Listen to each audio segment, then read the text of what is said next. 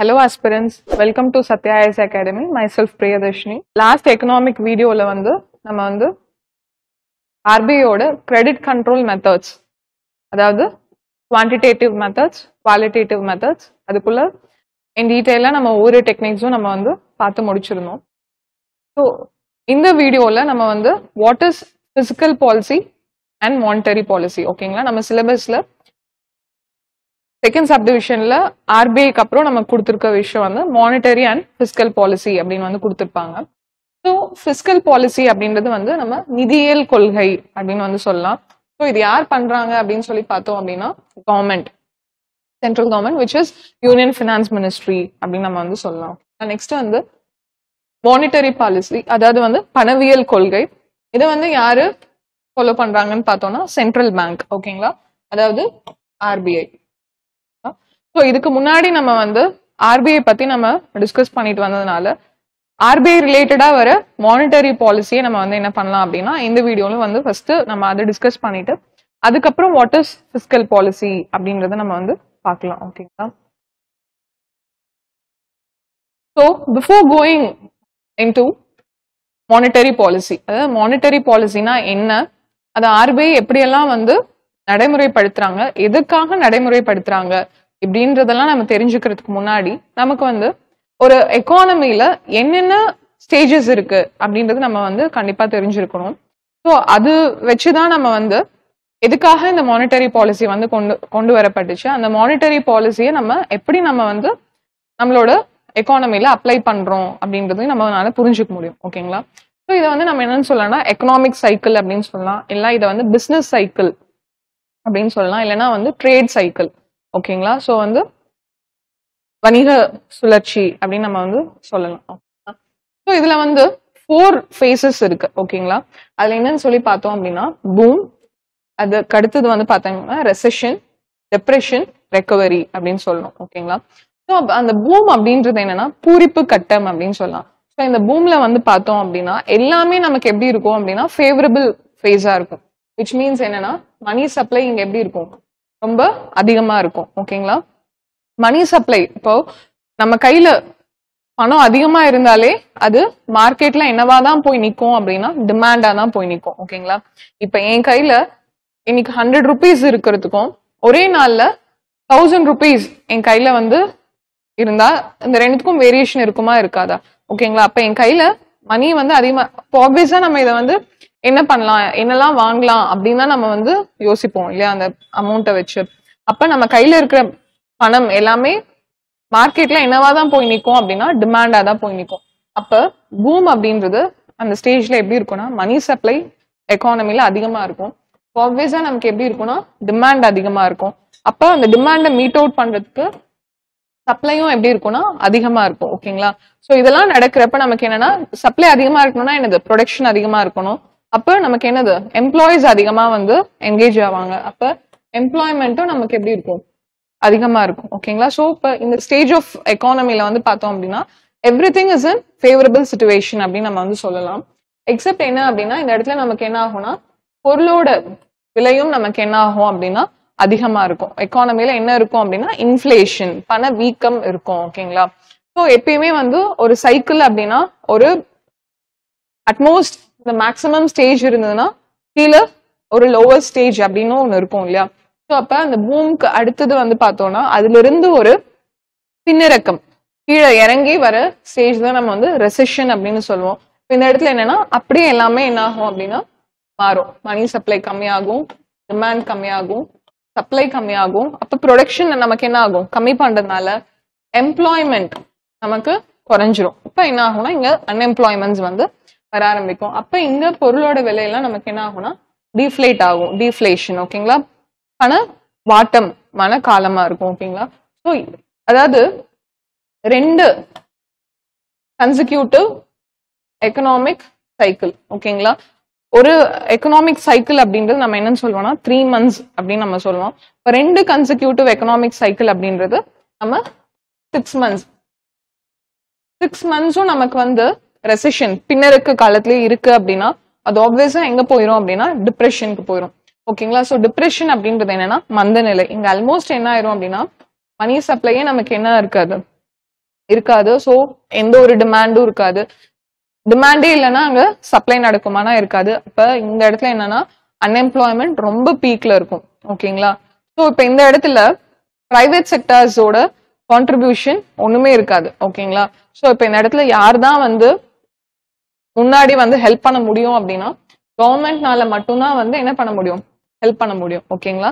So இதை வந்து autonomous action அப்படின்னு சொல்லுவாங்க. அதாவது கவர்மெண்ட் தானாக வந்து முன் வந்து தான் என்ன பண்ண முடியும், இந்த டிப்ரெஷன் ஸ்டேஜ்ல இருந்து நம்மள என்ன பண்ண முடியும்னா திருப்பியும் ரெக்கவர் பண்ண முடியும். ஓகேங்களா? ஸோ அந்த எக்ஸ்ட்ரீம் டிப்ரெஷன், அந்த டிப்ரெஷன்லயே ரொம்ப எக்ஸ்ட்ரீம் இருக்கும் இல்லையா, ஸோ அந்த இதை வந்து நம்ம என்னன்னு சொல்றோம்னா ட்ரஃப் அப்படின்னு சொல்றோம். அதை வந்து தமிழ்ல தொட்டி அப்படின்னு வந்து சொல்றோம். ஓகேங்களா? ஸோ இப்போ கவர்மெண்ட் வந்து கான்ட்ரிபியூட் பண்ணுது. இப்போ கவர்மெண்டோட கான்ட்ரிபியூஷன் அப்படின்றது என்னன்னு சொல்லலாம்னா பப்ளிக் எக்ஸ்பெண்டிச்சர். ஃபார் எக்ஸாம்பிள் நம்ம வந்து ஒண்ணுமே பண்ணாம என்ன பண்றது, நமக்கு வந்து ஏதாவது ஒரு இது மானிட்டரி பெனிஃபிட்ஸ் வந்து கொடுக்கறது. ஓகேங்களா? இப்போ நம்ம நினைப்போம் கவர்மெண்ட் எவ்வளவோ ஸ்கீம்ஸ் கொண்டு வராங்க, ஸோ இது வந்து தேவையில்லாதது அப்படின்னு நம்ம ஃபீல் பண்ணா கூட இது வந்து நிறைய செக்டர் ஆஃப் பீப்புளுக்கு என்ன பண்ணுது அப்படின்னா தேவைப்படுற விஷயமா இருக்கு. ஓகேங்களா? அப்ப மொத்த எக்கானமியே நமக்கு வந்து டிப்ரெஷன்ல இருக்கிறப்ப எந்த ஒரு மணி சப்ளையுமே இல்லைன்றப்ப இப்ப கவர்மெண்ட் தான் என்ன பண்ணணும் அப்படின்னா ஒண்ணுமே நம்ம பண்ணலன்னா கூட கூப்பிட்டு ரேஷன் கடையில குடுக்குறாங்க இல்லையா மாசம் 1000 ரூபாய், அந்த மாதிரி வந்து என்ன பண்றது சும்மாவே பப்ளிக்கு வந்து என்ன பண்ணுவாங்க அப்படின்னா அவங்க கையில பணப்புழக்கத்தை வந்து இனிஷியேட் பண்றது. ஓகேங்களா? அப்படி பண்றப்ப என்ன பண்ணுவோம் அப்படின்னா ஆப்வியஸா மக்கள் கையில பணம் வரப்ப அது மார்க்கெட்ல என்னவா போகும், டிமாண்டா போகும். ஓகேங்களா? இப்ப டிமாண்ட் வந்துச்சுனாலே அங்க என்ன பண்ணணும், நம்ம அதுக்கு சப்ளை பண்ணணும். சப்ளை பண்ணணும்னா நம்ம என்ன பண்ணணும், ப்ரொடியூஸ் பண்ண ஆரம்பிக்கணும். அப்ப வீட்டுல இருந்த எம்ப்ளாயிஸ் எல்லாம் திருப்பி எங்க போவாங்க, ஃபேக்டரிக்கு போவாங்க. எகெயின் அந்த எக்கானமி வந்து நமக்கு ஸ்டார்ட் ஆக ஆரம்பிக்கும். அப்படி ஸ்டார்ட் ஆகி நமக்கு ஒரு ஸ்டேஜ் தான் நம்ம என்னன்னு சொல்லணும்னா ரெக்கவரி. டிப்ரெஷன்ல இருந்து இப்படி ஸ்டார்ட் ஆகுது இல்லையா, ஸோ அதுதான் நம்ம வந்து ரெக்கவரி அப்படின்னு சொல்லுவோம். ஸோ அதுல இருந்து அப்படியே கிராஜுவலா நமக்கு வந்து இம்ப்ரூவ் ஆகி எகெயின் அது எங்க போகும், பூம் ஸ்டேஜ்க்கு வந்து போயிடும். ஓகேங்களா? ஸோ இப்போ மெயினா ஒரு எக்கானமில வந்து இந்த 4 ஃபேஸஸ் தான். பூம் அப்படின்றது it is utmost peak point அப்படின்னு சொல்லலாம். டிப்ரெஷன் அப்படின்றது அதுக்கு அப்படியே ஆப்போசிட்டா இருக்கிறது. இந்த ரெண்டுத்துக்கும் நடுவுல வரதான் என்னன்னா ரெசிஷன். ஓகேங்களா? ஸோ அப்ப எக்கானமில மணி சப்ளை அதிகமா இருந்தா அது எங்க லீட் பண்ணுது அப்படின்னா இன்ஃபிளேஷனுக்கு லீட் பண்ணுது. இதே ஒரு எக்கானமில மணி சப்ளை நமக்கு குறையிறப்ப அது என்ன லீட் பண்ணுது அப்படின்னு பார்த்தோம் அப்படின்னா டீஃப்ளேஷன். ஓகேங்களா? பண வாட்டம். அப்ப இந்த இன்ஃபிளேஷன் அண்ட் டிஃப்ளேஷன் இந்த ரெண்டும் எப்படி நமக்கு சைக்கிளிக்கா மாறுது. இப்ப நம்ம அங்க பார்த்தோம் இல்லையா ஒரு சுழற்சி, அதை வந்து நம்ம பிரிச்சு வந்து போட்டிருக்கோம். ஓகேங்களா? ஸோ இப்போ வந்து நமக்கு எக்கானமி பூம்ல இருக்கிறப்ப நமக்கு என்ன இருக்கு, ப்ராஸ்பெரிட்டி ஆர் இன்ஃபிளேஷன் இருக்கு. இதே வந்து ஒரு எக்கானமி வந்து நமக்கு டிப்ரெஷன், இப்போ வந்து ரெசெஷன் போறப்ப நமக்கு என்ன ஆகுது அப்படின்னா டிஃப்ளேஷன் வந்து நடக்குது, பண வாட்டம் வந்து நடக்குது அப்படின்னு சொன்னோம். ஸோ அப்ப அந்த இன்ஃபிளேஷன் அண்ட் டிஃப்ளேஷன் இந்த சைக்கிளை நம்ம எப்படி புரிஞ்சுக்கலாம் அப்படின்னு சொல்லி பார்த்தோம் அப்படின்னா ஸோ இப்போ இன்ஃபிளேஷன் இதை வந்து டிஸ்இன்ஃபிளேஷன் சொல்றோம். எகெயின் கீழே வருது வந்து டீஃப்ளேஷன் அப்படின்னு நம்ம சொல்றோம். ஸோ டீஃப்ளேஷன்ல இருந்து நம்ம ரெக்கவர் ஆகுறது தான் வந்து ரீஃப்ளேஷன் அப்படின்னு வந்து நம்ம சொல்லுவோம். ஸோ இதுக்கு கரஸ்பாண்டிங்கான தமிழ் வேர்ட்ஸ் இன்ஃபிளேஷன் அப்படின்றது பண வீக்கம் அப்படின்னு சொல்றோம். டிஸ்இன்ஃபிளேஷன்ன்றது மீள் பண வீக்கம். டீஃப்ளேஷன்ன்றது வந்து நம்ம பண வாட்டம் அப்படின்னு நம்ம வந்து சொல்றோம்.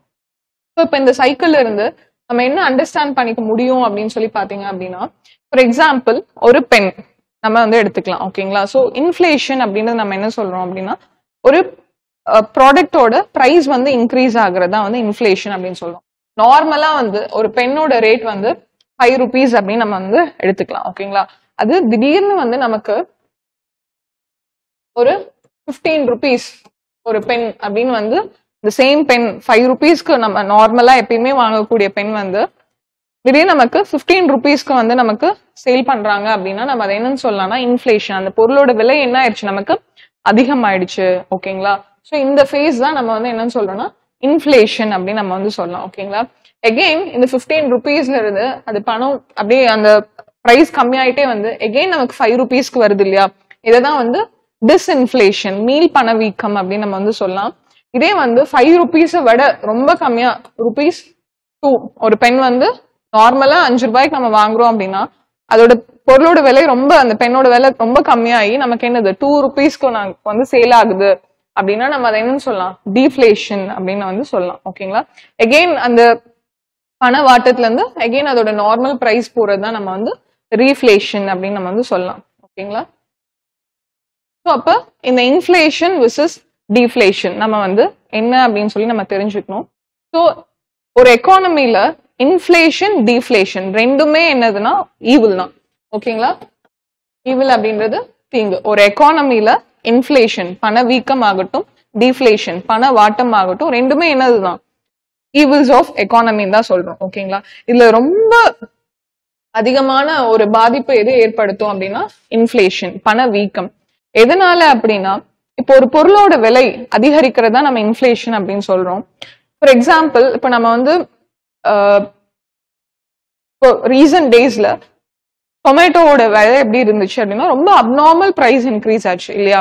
ஸோ இதனால அதிகமா பாதிக்கப்பட்டது யாரு அப்படின்னு சொல்லி பார்த்தோம்னா கன்சியூமர்ஸ். ஸோ ஒரு கண்ட்ரியில ப்ராடக்ட்ஸை நுகர்வோர் கன்சியூம் பண்றவங்க தான் எப்படி இருப்பாங்கன்னா ரொம்ப அதிக குவான்டிட்டியில இருப்பாங்க. அதை ப்ரொடியூஸ் பண்றவங்க எப்பயுமே எப்படி இருப்பாங்கன்னா கம்மி குவான்டிட்டியில இருப்பாங்க. ஓகேங்களா? இப்போ ஒரு பொருளோட விலை ரொம்ப அளவுக்கு அதிகமா அதிகரிக்கிறப்ப ரொம்ப காமன் பீப்புள் சாமானிய மக்கள் என்ன பண்ணுவாங்கன்னா பயங்கரமா அஃபெக்ட் பண்ணப்படுவாங்க. ஓகேங்களா? ஸோ அதனால நம்ம என்ன பண்றோம் அப்படின்னா டீஃப்ளேஷன் நமக்கு வந்து பாதிப்பை ஏற்படுத்தாதானா அதுவும் தான் ஏற்படுத்தும். ஏன்னா அதுவும் ஒன் ஆஃப் த ஈவில் அப்படின்னு நம்ம சொல்லியிருப்போம்.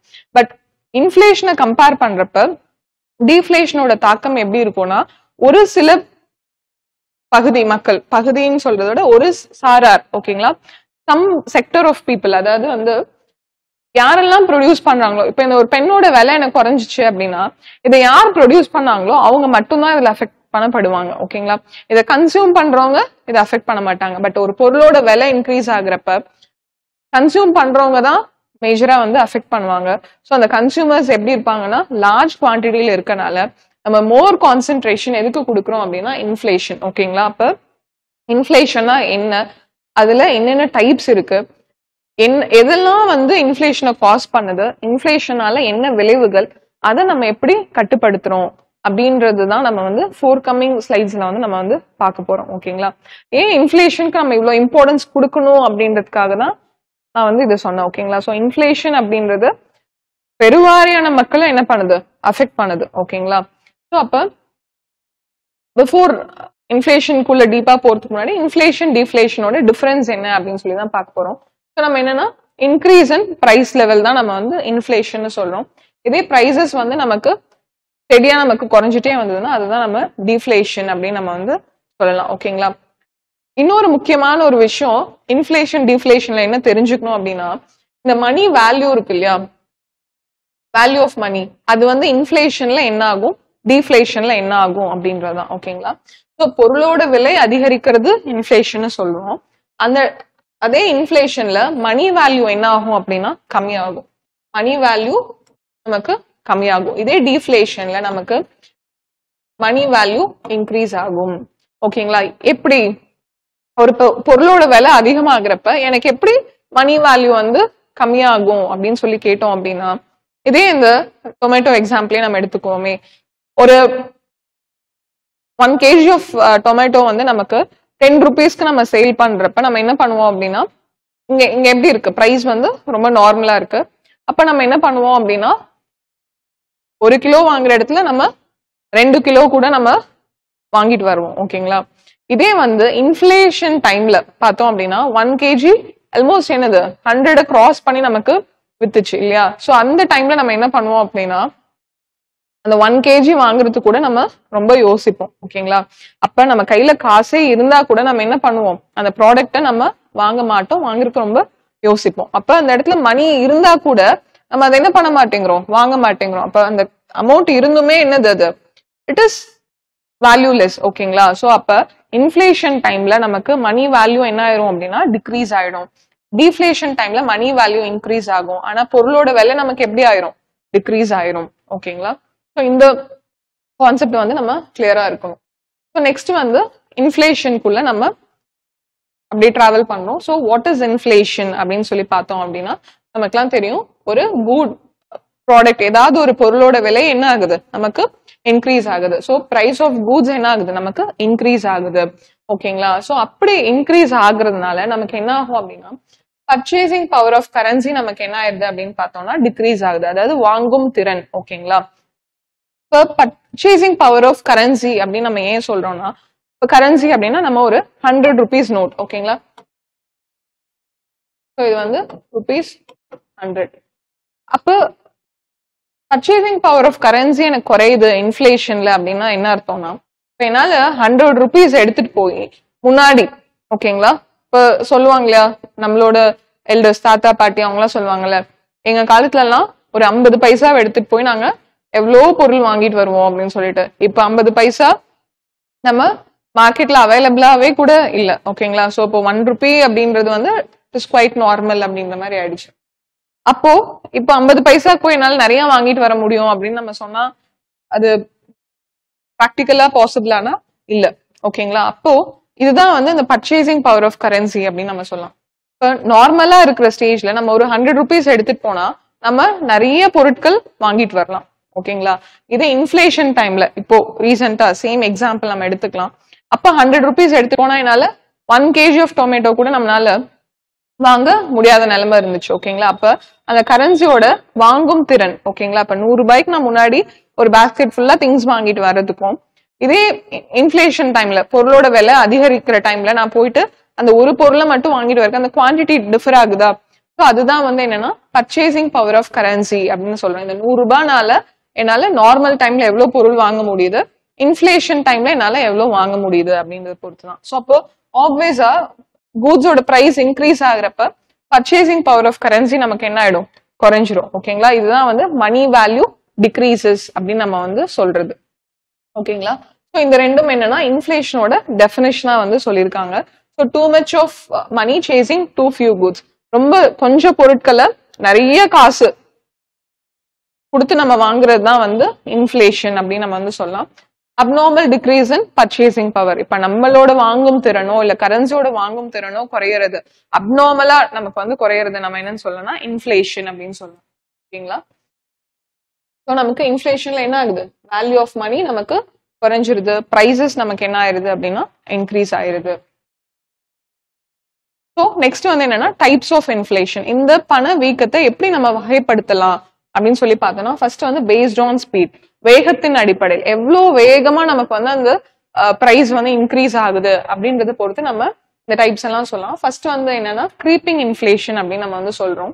ஸோ இது வந்து என்னன்னா தவழும் ஓகேங்களா. இது வந்து ஒரு குழந்தையோட நம்ம வந்து இன்ஃபிளேஷனை வந்து கம்பேர் பண்ணிக்கலாம் ஓகேங்களா. ஃபர்ஸ்ட் வந்து இந்த பேபியோட ஸ்டேஜஸ் வந்து பார்த்தோம்னா ஃபர்ஸ்ட் என்ன பண்ணுவாங்க, தவழ்வாங்க, அப்புறம் அப்படியே எந்திரிச்சு நடப்பாங்க, அதுக்கப்புறம் என்ன பண்ணுவாங்க, ஓடுவாங்க, நெக்ஸ்ட் அப்படியே தாவுவாங்க இல்லையா. ஸோ அந்த மாதிரி தான் நம்ம வந்து இந்த இன்ஃபிளேஷனை நம்ம வந்து எடுத்துக்கலாம். ஸோ ஃபர்ஸ்ட் வந்து க்ரீப்பிங் இன்ஃபிளேஷன், அது வந்து எப்படி இருக்கும்னா ரொம்ப மைல்டா மாடரேட்டா இருக்கும் ஓகேங்களா. அது நமக்கு வந்து அந்த பிரைஸ் இன்க்ரீஸ் ஆகுறதே நம்மளால ஃபீல் பண்ண முடியாத மாதிரி ரொம்ப மைல்டா மாடரேட்டா ஒரு பொருளோட விலை நமக்கு என்ன ஆகும், இன்க்ரீஸ் ஆயிட்டே போகும் ஓகேங்களா.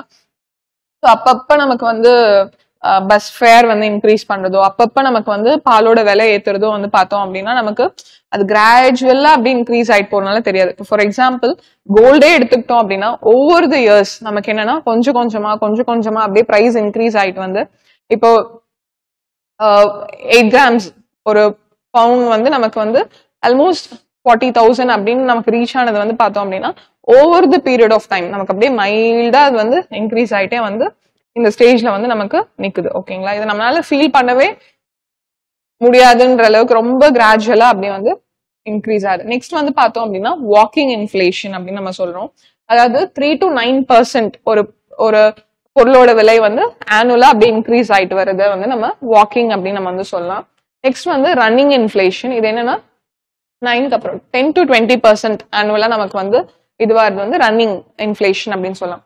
மோர் தென் 20% வந்து 100% அப்படின்றது வந்து கேலோப்பிங் ஆர் ஹைப்பர் அப்படின்னு சொல்றாங்க. கேலோப்பிங் அப்படின்றது தாவும், ஹைப்பர்ன்றது உயர் பணவீக்கம் அப்படின்னு சொல்லலாம். ஸோ இது வந்து என்னன்னா ரொம்ப ரொம்ப ரொம்ப டேஞ்சரஸான ஒரு இன்ஃபிளேஷன் ஓகேங்களா, கேலோப்பிங் அப்படின்றது. ஸோ ரீசெண்ட் இயர்ஸ்ல நம்ம ஜிம்பாப்வேல வந்து ஹைப்பர் இன்ஃபிளேஷன் நடந்தது. ஸ்ரீலங்கால கூட நமக்கு என்ன நடந்துச்சு அப்படின்னா இன்ஃபிளேஷன், அதாவது பொருளோட விலையெல்லாம் வந்து ரொம்ப அதிகமா வந்து அதிகரிச்சிருந்தது ஓகேங்களா. ஸோ இதெல்லாம் வந்து டைப்ஸ் ஆஃப் இன்ஃபிளேஷன். இதுலயே வந்து நம்ம காஸ்ட் புஷ் அண்ட் டிமாண்ட் புல் அப்படின்னு நம்ம வந்து சொல்லலாம் ஓகேங்களா. காஸ்ட் புஷ் இன்ஃபிளேஷன் அப்படின்றது என்னன்னா செலவு உண்டு, இதுல இருந்தே நம்ம தெரிஞ்சுக்கலாம்.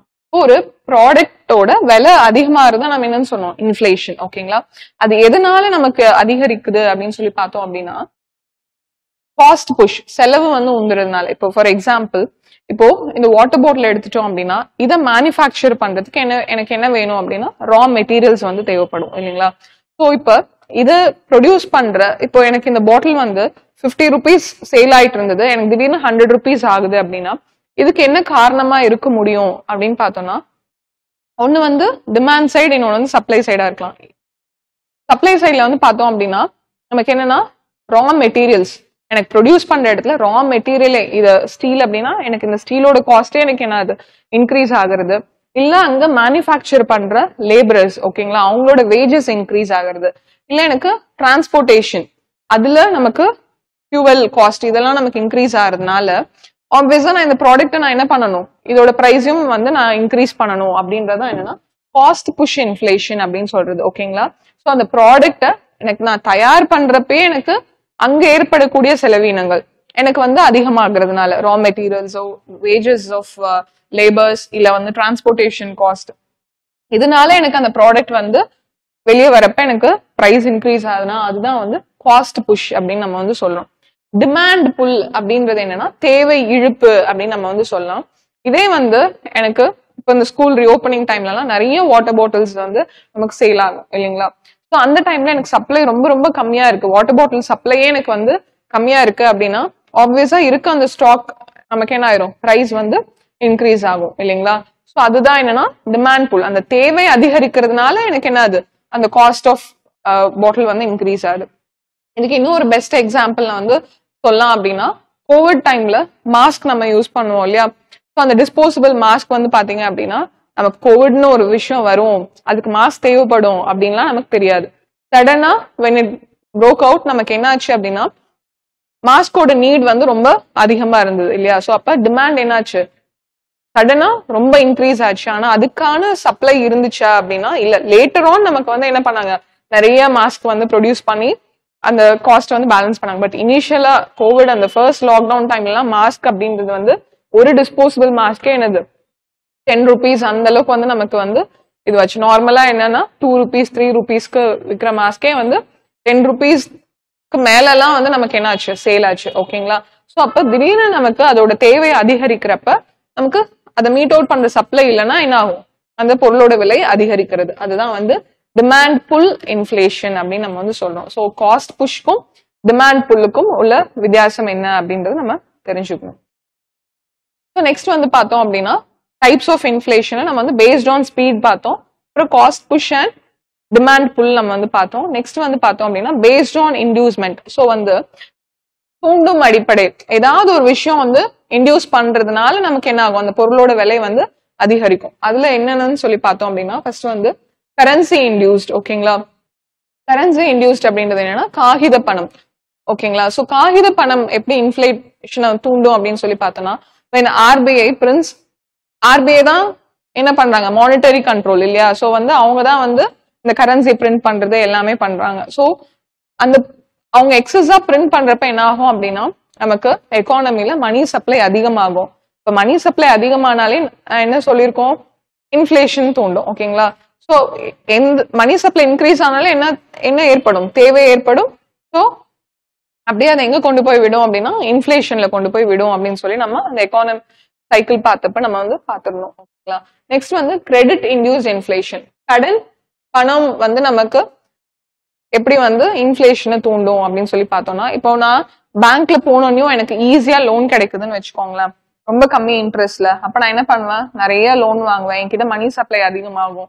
அப்போ ஆப்வியஸா அது டிமாண்டா போகும். அகெயின் இட் லீட்ஸ் டு என்னன்னா இன்ஃபிளேஷன். ஓகேங்களா, நெக்ஸ்ட் வந்து பார்த்தோம் அப்படின்னா டெபிசிட் இன்டியூஸ் இன்ஃபிளேஷன் அப்படின்னு சொல்றோம். வரவு செலவு பற்றாக்குறை. அப்ப இந்த டெபிசிட் அப்படின்றது எதுல ஏற்படும் அப்படின்னா நம்மளோட பட்ஜெட். ஓகேங்களா, கவர்மெண்ட் வந்து அவங்களுக்கு வர ரெவென்யூ அவங்க அதுல செலவு பண்றது, இதுல வந்து ஏற்படக்கூடிய பற்றாக்குறை. எப்பயுமே வந்து வரவோட எப்படி இருக்கும், செலவு ஜாஸ்தியா இருக்கும். அப்ப அதை மீட் அவுட் பண்றதுக்காக என்ன பண்ணுவாங்கன்னா கவர்மெண்ட் வந்து ஆர்பிஐ கிட்ட சொல்லி ஏதோ கரன்சி பிரிண்ட் பண்ணுவாங்க, இல்லைன்னா வெளியிருந்து என்ன பண்ணுவாங்க, கடன் வாங்குவாங்க. ஸோ அப்படி வாங்குறதுனால நமக்கு என்னன்னா எகெயின் என்னது, கவர்மெண்ட் நமக்காக செலவு பண்ணுவாங்க, எகெயின் மணி சப்ளை இன்க்ரீஸ் ஆகும். இட் லீட்ஸ் டு என்னன்னா இன்ஃபிளேஷன். ஓகேங்களா, எப்படி இந்த ஒவ்வொரு விஷயமும் நமக்கு வந்து இன்ஃபிளேஷனை தூண்டுது அப்படின்றதான் நம்ம பார்த்துட்டு இருக்கோம். நெக்ஸ்ட் வந்து என்னன்னா ப்ராஃபிட் இன்டியூஸ்ட் இன்ஃபிளேஷன். ஸோ இது வந்து என்னன்னா லாப நோக்கில் நம்ம வந்து பண்றது. ஓகேங்களா, இப்போ எனக்கு வந்து இந்த பென் வந்து 5 rupeesக்கு நான் வித்தா வர்த் அப்படின்னு எனக்கு தெரியும். ஓகேங்களா, இருந்தாலும் எனக்கு ரொம்ப இதுல வந்து ப்ராஃபிட் பார்க்கணும்னு ஆசைப்பட்டு நான் இதையே வந்து ஒரு 7 or 8 rupeesக்கு நான் ஒரு பெண்ணை சேல் பண்றேன் அப்படின்னா ஆப்வியஸா இதோட பிரைஸ் என்ன ஆகுது, இன்க்ரீஸ் ஆகுதா? அப்ப நான் அதிக ப்ராஃபிட்க்கு நான் வந்து எய்ம் பண்றதுனாலே ஒரு பொருளோட விலை என்ன ஆகும், நமக்கு அதிகரிக்கும். ஸோ அதுதான் வந்து நம்ம ப்ராஃபிட் இன்டியூஸ் இன்ஃபிளேஷன் அப்படின்னு நம்ம வந்து சொல்லலாம். நெக்ஸ்ட் வந்து ஸ்கேர்சிட்டி இன்டியூஸ்ட். ஓகேங்களா, ஸோ இதே ஸ்கேர்சிட்டி அப்படின்னு நம்ம என்ன சொல்லணும்னா ஒரு பொருளோட பற்றாக்குறை. அப்ப டிமாண்ட் வந்து நமக்கு அதிகமா இருக்கு ஆனா சப்ளை கம்மியா இருக்கு அப்படின்ற பட்சத்துல இப்போ ஃபார் எக்ஸாம்பிள் ஏதாவது இப்போ இந்த மான்சூன் சீசன்ல எல்லாம் எடுத்துட்டோம் அப்படின்னா என்ன ஆயிரும் அப்படின்னா தக்காளி வந்து அழுகி போயிடும், இல்ல வெங்காயம் வந்து நமக்கு ரொம்ப டிமாண்ட் ஆயிரும். ஓகேங்களா, ஸோ அப்ப என்னன்னா அந்த நேச்சுரல் கெலாமிட்டிஸ்னால ப்ரொடக்ஷன் என்ன ஆயிரும், நமக்கு கம்மியாயிடும். ஸோ அப்ப என்ன ஆகாது, சப்ளை நமக்கு குறைஞ்சிரும். ஆனா டிமாண்ட் எப்படி இருக்கும், அதிகமா இருக்கும். ஸோ அந்த டைம்ல எல்லாம் நமக்கு என்னன்னா பிரைஸ் வந்து இன்க்ரீஸ் ஆகும். ஓகேங்களா, நெக்ஸ்ட் வந்து என்னன்னா டாக்ஸ் இன்டியூஸ்ட் இன்ஃபிளேஷன். ஓகேங்களா, அதிகமா ஒரு பொருள் மேல நம்ம வரி விதிக்கிறப்ப நமக்கு அந்த பொருளோட விலை அதிகமாகும். ஓகேங்களா, ஸோ இதெல்லாம் தான் வந்து எப்படி இன்ஃபிளேஷனை தூண்டக்கூடிய காரணிகள். ஓகேங்களா, என்னென்ன ஃபேக்டர்ஸ் எல்லாம் நமக்கு வந்து இன்ஃபிளேஷனை இன்டியூஸ் பண்ணுது அப்படின்றத நம்ம பார்த்திருக்கோம். இதை வச்சு நம்ம அந்த அந்த நேம்லயே நம்ம ஒரு டைப் ஆஃப் இன்ஃபிளேஷனா சொல்லலாம். ஓகேங்களா, டாக்ஸ் இன்டியூஸ்ட் இன்ஃபிளேஷன் அப்படின்னு நம்ம வந்து சொல்றோம். ஸோ நெக்ஸ்ட் என்னன்னு சொல்லி பார்த்தோம் அப்படின்னா காசஸ். இதெல்லாம் வந்து இன்ஃபிளேஷனை நமக்கு காஸ் பண்ணுது. மோஸ்ட்லி நம்ம பார்த்த அந்த இன்டியூஸ்மெண்ட் அதுவே வந்து நிறைய இதுல வந்து காசஸாகவும் வரும். ஓகேங்களா, ஸோ ஃபர்ஸ்ட் வந்து பார்த்தோம் அப்படின்னா increase in money supply. So பண அளிப்பு, மணி சப்ளை இன்க்ரீஸ் ஆகுறதுனால நமக்கு என்ன ஆகுது, இன்ஃபிளேஷன் வந்து நடக்குது. ஸோ மணி சப்ளை எப்படி இன்க்ரீஸ் ஆகும், ஒன்னு வந்து பேங்க் நமக்கு கொடுக்கக்கூடிய கடன் அதிகரிச்சாலோ இல்ல ஆர்பிஐ பிரிண்ட் பண்ற கரன்சி வந்து எக்ஸஸா பண்ணாலோ நமக்கு வந்து என்ன ஆகும், மணி சப்ளை வந்து இன்க்ரீஸ் ஆகும். அதனால நமக்கு இன்ஃபிளேஷன் நடக்கும். நெக்ஸ்ட் வந்து இன்க்ரீஸ் இன் கன்சியூமர் ஸ்பெண்டிங். ஓகேங்களா, ஸோ கன்சியூமர் ஸ்பெண்டிங் அப்படின்றது நுகர்வோருடைய செலவு அப்படின்னு நம்ம சொல்லலாம். ஓகேங்களா, இப்போ நம்ம வந்து ஆர்பிஐயோட கிரெடிட் கண்ட்ரோல் மெத்தட்ஸ்ல நம்ம ரெகுலேட்டிங் கன்சியூமர்ஸ் கிரெடிட் அப்படின்னு சொல்லி பார்த்தோம் இல்லையா. ஸோ வந்து இப்போ நான் வந்து ஒரு ப்ராடக்ட் இஎம்ஐல வாங்குறது தான் நம்ம என்னது கன்சியூமர் கிரெடிட் அப்படின்னு நம்ம வந்து சொல்றோம். ஓகேங்களா, அது நம்ம வந்து இன்க்ரீஸ் பண்றதுனால இப்ப கன்சியூமருக்கு நான் அதிகமா ஸ்பெண்ட் பண்றேன், விச் மீன்ஸ் என்னன்னா நீங்க டவுன் பேமெண்ட்டே ஒரு பைசா கூட நீங்க பே பண்ண வேண்டாம், ப்ராடக்ட் எடுத்துக்கோங்க அப்படின்றப்ப என்ன பண்ணுவேன், நான் அந்த இடத்துல பே பண்ணிக்கிறேன் உங்களுக்கு பதிலா நீங்க 6 மாசம் கழிச்சு அந்த ப்ராடக்ட்டுக்கு நீங்க இஎம்ஐ ஸ்டார்ட் பண்ணா போதும் அப்படின்னு சொல்றப்ப என்னன்னா நான் அதிகமா என்ன பண்றேன், கன்சியூமருக்காக ஸ்பெண்ட் பண்றேன். ஓகேங்களா, அந்த மாதிரி கேஸ்ல நமக்கு என்னன்னா அந்த பொருளோட அப்ப எல்லாருமே அதை வாங்கணும்னு ஆசைப்படுவாங்களா. இப்போ ஒரு போனே இருக்கு, இப்ப வந்து டவுன் பேமெண்ட் வந்து நீங்க 0 அமௌண்ட் ஒண்ணுமே பே பண்ண வேணாம், 1 மாசத்துக்கு அப்புறம் இல்ல 2 மாசத்துக்கு அப்புறத்துல இருந்து நீங்க இஎம்ஐ ஸ்டார்ட் பண்ணா போதும் அப்படின்னா வாங்க வேணாம்னு நினைக்கிறவங்க கூட என்ன பண்ணுவோம், வாங்கணும்னு நினைப்போமா. அப்ப அதுக்கான டிமாண்ட் அதிகரிக்குதா, அந்த பிரைஸ் வந்து ஆப்வியஸா இன்க்ரீஸ் ஆகும். அப்ப அந்த கன்சியூமர் ஸ்பெண்டிங் வந்து இன்க்ரீஸ் ஆகுறப்ப ஒரு பொருளோட விலை நமக்கு அதிகமாகும் அப்படின்னு சொல்றோம். நெக்ஸ்ட் வந்து பார்த்தோம்னா சீப் மணி பாலிசி அப்படின்னு நம்ம வந்து சொல்றோம். இது வந்து மலிவு பண கொள்கை. ஸோ இந்த சீப் மணி பாலிசினா என்ன அப்படின்றத நம்ம ரொம்ப டீடைலா இனி ஃபோர்கமிங் ஸ்லைட்ஸ்ல வந்து பார்க்க போறோம்.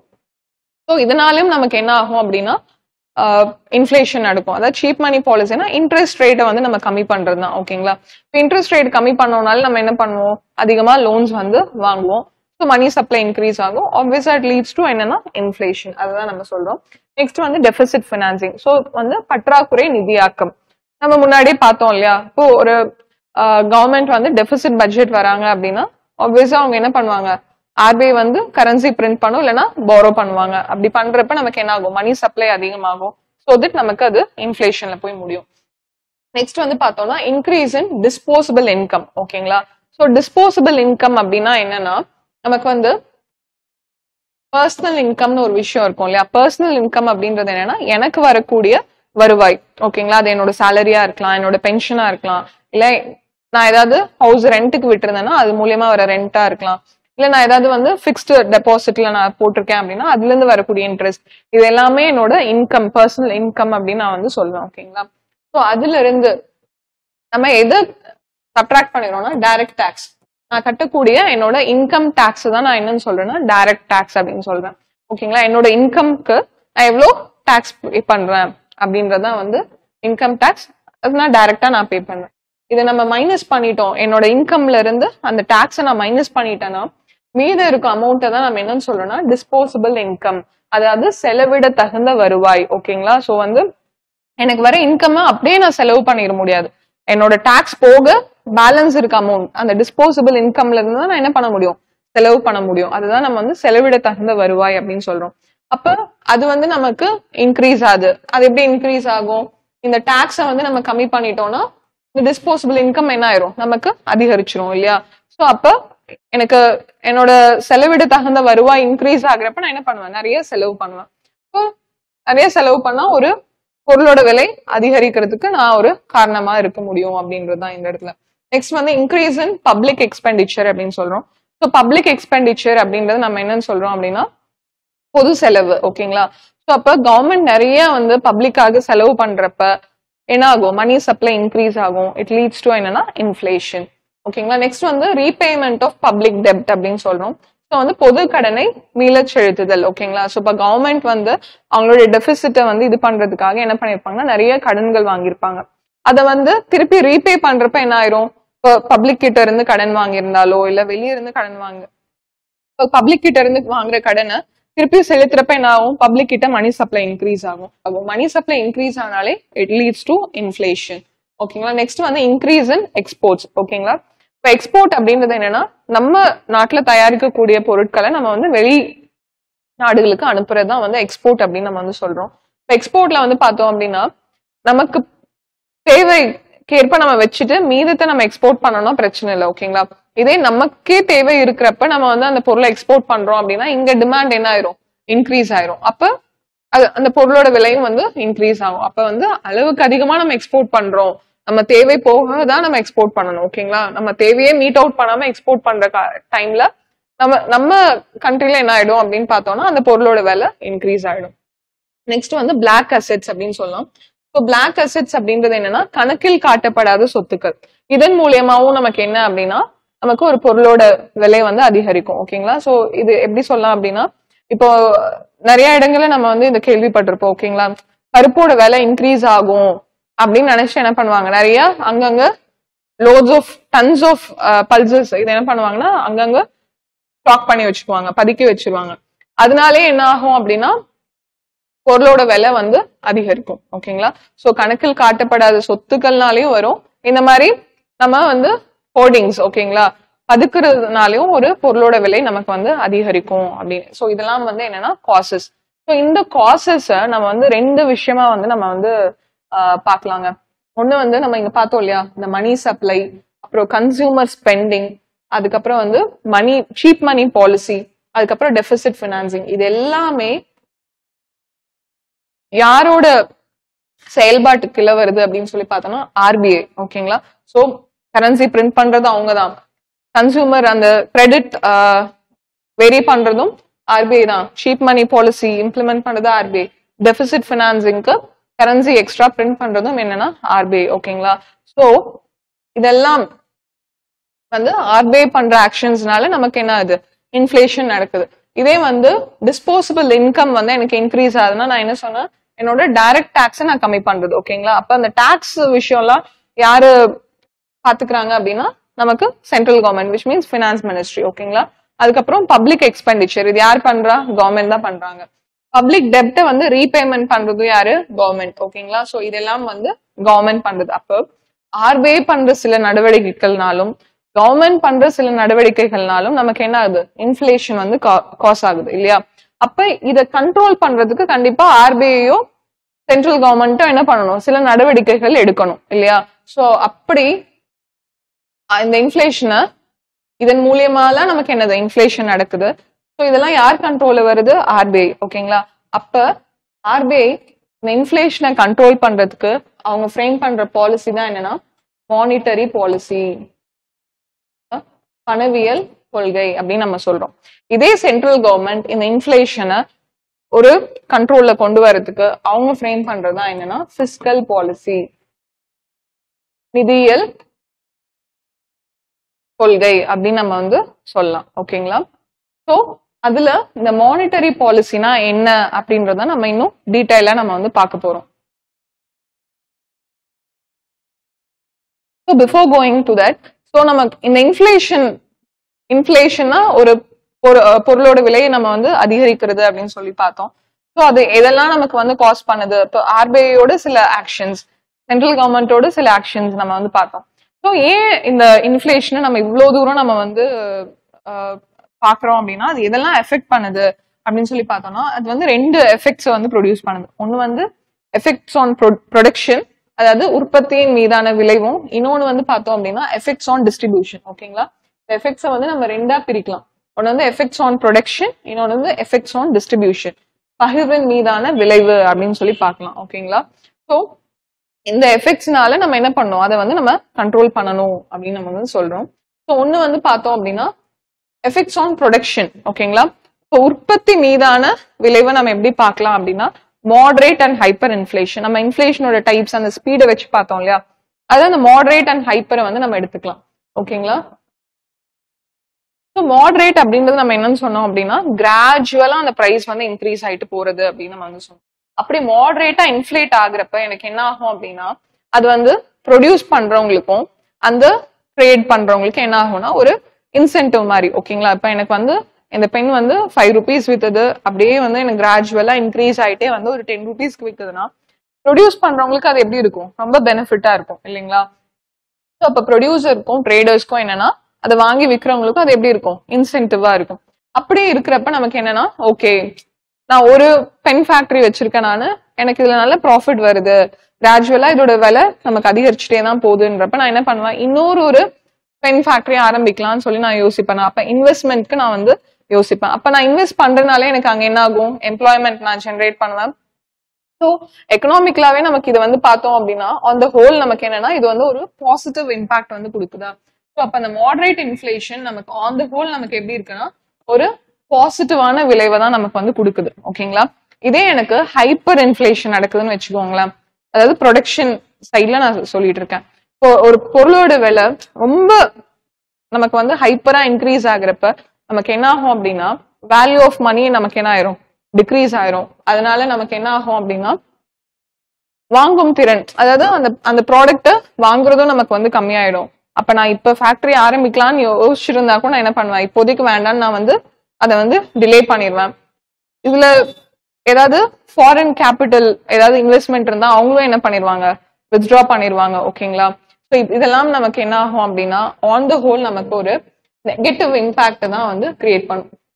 ஓகேங்களா, இன்ஃபிளேஷன் கூட நமக்கு ஒரு மாடரேட்டா இருந்தாதான் அது என்னது ஒரு பாசிட்டிவான விளைவை கொடுக்கும். ஓகேங்களா, ரொம்ப ஹைப்பர் இன்ஃபிளேஷன் நடந்தது அப்படின்னா அது வந்து யாருக்குமே வந்து பிரயோஜனம் இல்லாம போயிடும். ஓகேங்களா, ஸோ அப்ப என்ன ஆகும் அப்படின்னா மணி வேல்யூ டிக்ரீஸ் ஆகும், எனக்கு கேபிட்டல் ஃபார்மேஷன் கம்மியாயிடும். ஓகேங்களா, விச் மீன்ஸ் என்னன்னா நான் சேவ் பண்ணணும் அப்படின்னு நான் யோசிக்க மாட்டேன். ஓகேங்களா, மணி வேல்யூவே ரொம்ப கம்மியா இருக்குன்னா பேங்க்ல போய் டெபாசிட் பண்ணி சேவ் பண்ணாலும் அது எனக்கு எந்த பெனிஃபிட்டும் இல்லைன்னு நம்ம அந்த ஆப்ஷனும் யோசிக்க மாட்டோம். அப்ப நம்ம டெபாசிட் பண்ணலனாலே புது பிசினஸ் ஸ்டார்ட் பண்றதுக்கான கேபிட்டல் ஃபார்மேஷன் இல்லாம போயிடும். ஓகேங்களா, அப்ப நியூ பிசினஸ் ஸ்டார்ட் பண்ண முடியாது, எம்ப்ளாய்மெண்ட் ஜென்ரேட் பண்ண முடியாது. ஸோ இதெல்லாம் நமக்கு என்னன்னா இதனால பிளாக் மார்க்கெட்டிங் நடக்கும். ஸோ ஆன் தி ஹோல் நமக்கு இது என்னன்னா ஒரு நெகட்டிவ் இம்பாக்டை ப்ரொடியூஸ் பண்ணும். ஸோ அப்ப இன்ஃபிளேஷன் வந்து ப்ரொடக்ஷன் சைட்ல நமக்கு எப்படி இருக்கும், மீடியம் ஒரு மாடரேட் இன்ஃபிளேஷனா இருந்தாதான் நமக்கு அது பாசிட்டிவ், ஹைப்பர் இன்ஃபிளேஷன் நடந்தா நமக்கு அது வந்து நெகட்டிவ். இதே வந்து எஃபெக்ட்ஸ் ஆன் டிஸ்ட்ரிபியூஷன், அதாவது பகிர்வின் மீதான விளைவு, அதாவது இந்த இன்ஃபிளேஷன் எப்படி எனக்கு வந்து டிஸ்ட்ரிபியூட் ஆகுது அப்படின்றத வந்து நம்ம பார்க்கலாம். ஓகேங்களா, ஸோ அதுல வந்து பாசிட்டிவ் யாருக்கு நெகட்டிவ் யாருக்கு அப்படின்னு சொல்லி நம்ம பார்க்கலாம். ஓகேங்களா, இப்போ பாசிட்டிவ் இன்ஃபிளேஷன் வந்து பாசிட்டிவ் யாருக்கா இருக்கும், இப்போ ஒரு எக்கானமி எடுத்துட்டோம் அப்படின்னா அதுல ப்ரொடியூசர்ஸ் இருப்பாங்க, கன்சியூமர்ஸ் இருப்பாங்க இல்லையா. ஸோ அதுல எனக்கு அது எப்படி டிஸ்ட்ரிபியூட் ஆகுது, இன்ஃபிளேஷன் வந்து எனக்கு எப்படி டிஸ்ட்ரிபியூட் ஆகுது, யாருக்கு பாசிட்டிவ் அமையுது யாருக்கு நெகட்டிவ் அமையுது அப்படின்னு தான் வந்து எஃபெக்ட்ஸ் ஆன் டிஸ்ட்ரிபியூஷன் அப்படின்னு நம்ம வந்து சொல்றோம். இதுல வந்து பார்த்தோம் அப்படின்னா பாசிட்டிவா எனக்கு யாருக்கு இருக்கும்னா என்டர்பிரினர்ஸ். ஓகேங்களா, ஒரு பிசினஸ் பண்றவங்களுக்கு அந்த பொருளோட விலை அதிகரிச்சா அது அவங்களுக்கு பாசிட்டிவா நெகட்டிவா, ஆப்வியஸா அவங்களுக்கு என்னது லாபமா தான் இருக்கும், அது வந்து பாசிட்டிவ். இதே வந்து யாருக்கு நெகட்டிவா இருக்கும் அப்படின்னு சொல்லி பார்த்தோம்னா பிக்ஸ்ட் இன்கம் குரூப். ஓகேங்களா, கன்சியூமர்ஸ்லயே பிக்ஸ்ட் இன்கம் குரூப்னு சொல்றோம்ல, நிலையான வருமானம் யாருக்கு இருக்கு அப்படின்னு சொல்லி பார்த்தோம்னா மந்த்லி சேலரி வாங்குறவங்க. ஓகேங்களா, இப்போ எனக்கு மந்த்லி 30,000 சேலரி அப்படின்னா அது வந்து ஃபிக்ஸ்டு தான். ஓகேங்களா, எனக்கு போன மாசம் 30,000 இந்த மாசம் 20,000 அப்படின்னு வேரி ஆகாது. ஓகேங்களா. சோ அப்ப ஃபிக்ஸ்ட் இன்கம் குரூப்ன்றது நிலையான வருமானம் இருக்கவங்க. அது யாருன்னா மந்த்லி சேலரி வாங்குறவங்க. நெக்ஸ்ட் வந்து டெய்லி வேஜஸ் போறாங்க, தினக்கூலி. ஒரு நாளைக்கு எனக்கு 200 rupees தான் அப்படின்னா அந்த 200 rupees தான் உங்களுக்கு எந்த நாள் வேலைக்கு போனாலும் கிடைக்கும். அப்புறம் ஒரு ஃபிக்ஸ்ட் இன்ட்ரெஸ்ட் நமக்கு வந்துட்டு இருக்கு. ஓகேங்களா. பென்ஷன் வாங்குறவங்க, ஹவுஸ் ரெண்ட், இது எல்லாமே நமக்கு என்னன்னா ஒரு ஃபிக்ஸ்ட் இன்கம். ஓகேங்களா. அப்ப ஒரு பொருளோட விலை அதிகரிச்சுட்டே போறப்ப இந்த ஃபிக்ஸ்ட் இன்கம் குரூப் தான் ரொம்ப ரியலி அஃபெக்ட் ஆவாங்க. ஏன் அப்படின்னா அவங்களோட இன்கம்ல நமக்கு எந்த மாற்றமும் இருக்காது, கூடவோ குறைவோ செய்யாது. ஆனா பொருளோட விலை அதிகரிச்சுட்டே போறப்ப அந்த இன்கம்குள்ளாரையே அவங்க அந்த செலவுகளை பண்றன்றப்ப அவங்களுக்கு என்னது ரொம்ப கஷ்டமா இருக்கும். ஓகேங்களா. சோ அதனால அவங்களுக்கு வந்து நெகட்டிவ் எஃபெக்ட் தான் வந்து இந்த இன்ஃபிளேஷன் வந்து காஸ் பண்ணும். ஓகேங்களா. நெக்ஸ்ட் இன்வெஸ்டர்ஸ் எடுத்துக்கிறோம். ஓகேங்களா. இன்வெஸ்ட் பண்றாங்க இல்லையா, அதுல யாருக்கு பாசிட்டிவா இருக்கும் யாருக்கு நெகட்டிவா இருக்கும்னு பார்த்தோம் அப்படின்னா ஷேர்ல இன்வெஸ்ட் பண்றாங்க இல்லையா, அப்ப இன்ஃபிளேஷன் டைம்ல அவங்களுக்கு வந்து பாசிட்டிவா இருக்கும். ஏன் அப்படின்னா ஒரு பொருளோட விலை அதிகமா இருப்ப அந்த கம்பெனியோட ப்ராஃபிட்டும் என்ன ஆகும், அதிகரிக்கும். அப்ப அந்த கம்பெனியோட ஷேர் வாங்கியிருக்கவங்களுக்கு அந்த ப்ராஃபிட் என்ன ஆகும், ஷேர் ஆகுமா. ஸோ அப்ப ஷேர்ல இன்வெஸ்ட் பண்ணா அவங்களுக்கு என்னவா இருக்கும், பாசிட்டிவா இருக்கும். இதே வந்து ஃபிக்ஸ்ட் இன்ட்ரெஸ்ட்ல பண்றாங்க இல்லையா, இப்ப நான் வந்து ஒரு பேங்க்ல கொண்டு போயிட்டு நான் 1 lakh நான் வந்து ஃபிக்ஸ்ட் இன்கமா நான் டெபாசிட் பண்ணிருக்கேன், அதுக்கு எனக்கு இவ்வளவுதான் இன்ட்ரெஸ்ட் வரும் அப்படின்னா கடைசி வரைக்கும் அது அவ்வளவுதான் வரும். இன்ஃபிளேஷனாலயோ டிஃபிளேஷனாலயோ எனக்கு எந்த சேஞ்சஸும் நடக்க போதில்ல. அப்ப இன்வெஸ்டர்ஸ்லயே ஷேர்ல பண்றவங்களுக்கு பாசிட்டிவா இருக்கும் இன்ஃபிளேஷன். இதே வந்து ஃபிக்ஸ்டு இன்ட்ரெஸ்ட்ல பண்றவங்களுக்கு எப்படி இருக்கும் அப்படின்னா நமக்கு நெகட்டிவா இருக்கும். ஓகேங்களா.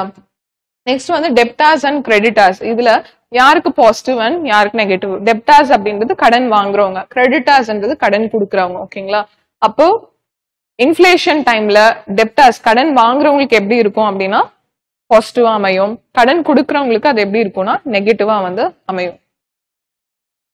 ஸோ இந்த இன்ஃபிளேஷன் இப்ப நம்ம இவ்வளோ எஃபெக்ட்ஸ் எல்லாம் நம்ம பார்த்தோம் இல்லையா, ஸோ இதை வந்து நம்ம எப்படி கண்ட்ரோல் பண்ணலாம் அப்படின்னு சொல்லி பார்த்தோம்னா நமக்கு வந்து நம்ம சொன்ன மாதிரி மானிட்டரி பாலிசி.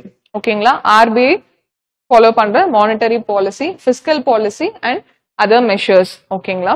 ஸோ இதுல நம்ம ஃபர்ஸ்ட் வந்து மானிட்டரி பாலிசி தான் நம்ம பார்க்குறோம். ஏன்னா ஆர்பிஐ ரிலேட் பண்ணி நம்ம ஃபர்ஸ்ட் பார்த்துட்டு வந்ததுனால ஆர்பிஐ ஃபாலோ பண்ற மானிட்டரி பாலிசி அதுதான் நம்ம வந்து ஃபர்ஸ்ட் பார்க்க போறோம். ஓகேங்களா. நெக்ஸ்ட் அதை முடிச்சுட்டு பிஸ்கல் பாலிசி அப்படின்றதுனா என்ன, அதுல என்னெல்லாம் நம்ம ஃபாலோ பண்றோம். ஸோ ஆர்பிஐ ஃபாலோ பண்ணக்கூடிய மானிட்டரி பாலிசி. ஆர்பிஐ ஃபாலோ பண்ற மானிட்டரி பாலிசில நம்ம வந்து ரெண்டா பிரிக்கலாம். ஒன்னு என்ன அப்படின்னு சொல்லி பார்த்தோம்னா எக்ஸ்பான்ஷனரி மானிட்டரி பாலிசி, இன்னொன்னு வந்து கான்ட்ராக்ஷனரி மானிட்டரி பாலிசி. ஓகேங்களா. எக்ஸ்பான்ஷனரி அப்படின்றது எக்ஸ்பான்ஷன் அந்த பேர்ல இருந்தே இருக்கு, அது வந்து விரிவாக்க பண கொள்கை அப்படின்னு நம்ம சொல்லலாம். இதே கான்ட்ராக்ஷனரி மணி பாலிசி அப்படின்றது வந்து சுருக்க பண கொள்கை அப்படின்னு சொல்லலாம். ஓகேங்களா.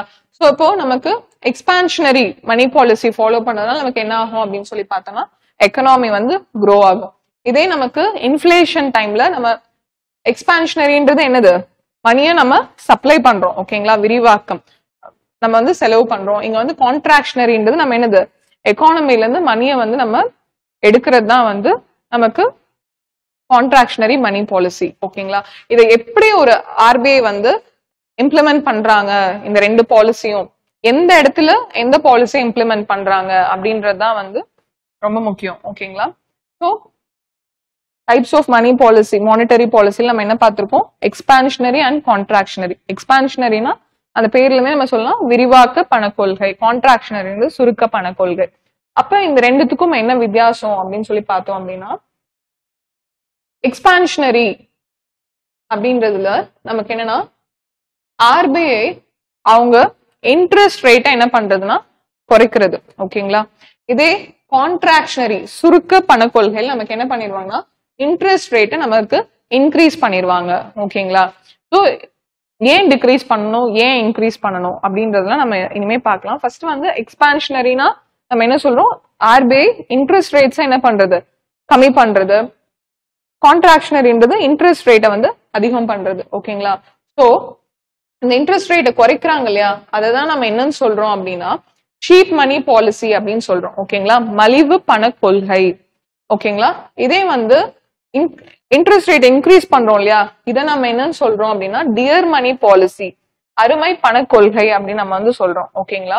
ஸோ நம்ம இன்ட்ரெஸ்ட் ரேட்டை கம்மி பண்றதுனால நமக்கு என்ன ஆகுது அப்படின்னா நம்ம கடன் வாங்குறது ஈஸி ஆகுதா? போரோயிங் என்ன ஆகுது? ஈஸி ஆயிருது. கடன் வாங்குறது நமக்கு ஈஸி ஆயிருது. அதுக்கப்புறம் கடன் வாங்குறது ஈஸியானாலே கன்சியூமர்ஸ் என்ன பண்ணுவாங்க?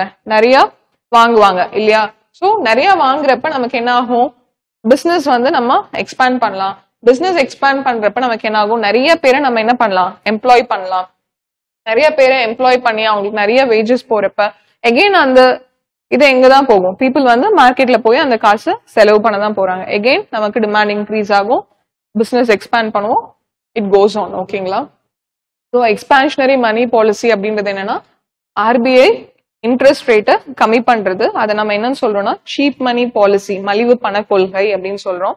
அதனால நமக்கு என்ன எஃபெக்ட்ஸ் எல்லாம் நடக்கும்னா போரோயிங் ஈஸி ஆயிடும். ஸோ தட் நான் என்ன பண்ணுவேன்? நிறைய பை பண்ணுவேன், பிசினஸ் எக்ஸ்பேண்ட் பண்றோம், நிறைய எம்ப்ளாயிஸ் போவாங்க, அவங்களுக்கு வேஜஸ் நம்ம நிறைய கொடுக்குறப்ப எகெயின் அது என்ன ஆகும்?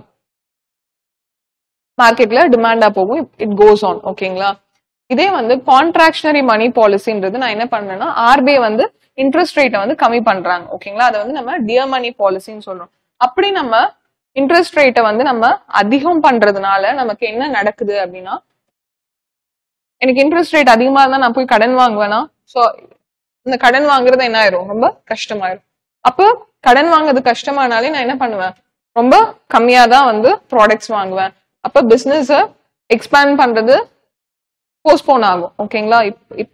நல்ல எனக்கு பிசினஸ் நடக்குதுன்னா உடனே நான் எக்ஸ்பேண்ட் பண்ணுவேன், இல்லைன்னா எனக்கு ரொம்ப யோசிச்சுதான் வந்து பிசினஸ் எக்ஸ்பேண்ட் பண்ணுவேன். அப்ப பிசினஸ் எக்ஸ்பேண்ட் ஆகலைன்னா நமக்கு என்ன ஆகும்? எம்ப்ளாய்மெண்ட் ஜெனரேட் ஆகுமா? ஆகாது. இன்டர்ன் நமக்கு என்ன ஆகும்னா அன்எம்ப்ளாய்மெண்ட் இன்க்ரீஸ் ஆகும். அதனால எனக்கு என்ன ஆகும் அப்படின்னா ப்ரொடக்ஷன் வந்து கம்மியாகும். அப்படியே இந்த ஸ்பைரல் வந்து நடக்கும். ஓகேங்களா? ஸோ இந்த எக்ஸ்பான்ஷனரி அண்ட் கான்ட்ராக்ஷனரி மணி பாலிசியை நான் எந்த இடத்துல நான் யூஸ் பண்ண போறேன் அப்படின்றதான். ஓகேங்களா? ஸோ சீப் மணி பாலிசி நான் வந்து ரொம்ப யூஸ் பண்ணனா அது எதுக்கு லீட் ஆயிரும் அப்படின்னா இன்ஃபிளேஷனுக்கு லீட் ஆயிரும். ஓகேங்களா? இதே நான் டியர் மணி பாலிசி ரொம்ப நான் சுருக்கி பிடிச்சேன்னா அது எதை லீட் பண்ணிரும்னா ரெசெஷன். ஓகேங்களா? பின்னிறக்கத்தை வந்து இது பண்ணிரும். இதே வந்து எனக்கு ரொம்ப இன்ஃபிளேஷன் டைம்ல நான் எதை யூஸ் பண்ணணும்? கான்ட்ராக்ஷனரி மணி பாலிசி யூஸ் பண்ணணும். எனக்கு ரெசெஷன் டைம்ல எனக்கு ரொம்ப பின்னிறக்கமா இருக்கிற காலத்துல நான் என்ன பண்ணுவேன்? இன்ட்ரெஸ்ட் ரேட் ரொம்ப கம்மி பண்ணி கொடுத்து மணி சப்ளையை நான் வந்து இன்க்ரீஸ் பண்ணணும். ஓகேங்களா? ஸோ இதுதான் வந்து மானிட்டரி பாலிசியோட மெயின் அப்ஜெக்டிவே, மணி சப்ளையை இன்க்ரீஸ் பண்றது அண்ட் டிக்ரீஸ் பண்றது. ஸோ எனக்கு ஃபார் எக்ஸாம்பிள் டைட் மணி பாலிசின்றதா நான் இங்க என்னன்னு சொல்லணும்னா டியர் மணி பாலிசி. அதாவது நம்ம இன்ட்ரெஸ்ட் ரேட்டை நம்ம என்ன பண்றோம்? இன்க்ரீஸ் பண்றோம். ஓகேங்களா?